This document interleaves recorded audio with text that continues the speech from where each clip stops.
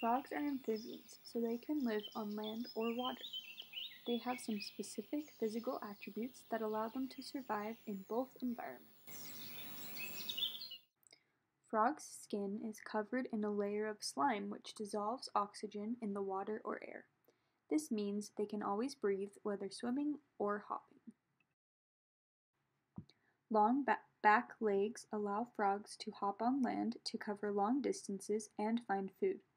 Similarly, these long legs help them swim when they are in the water. Their webbed feet also help frogs swim faster and don't get in the way when they're on land.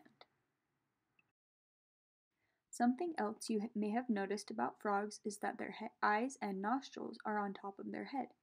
This is so that when frogs swim on the surface of the water, they can still see and breathe through their nostrils. Finally, frogs can feel vibrations through the water through a sensitive spot on their backs.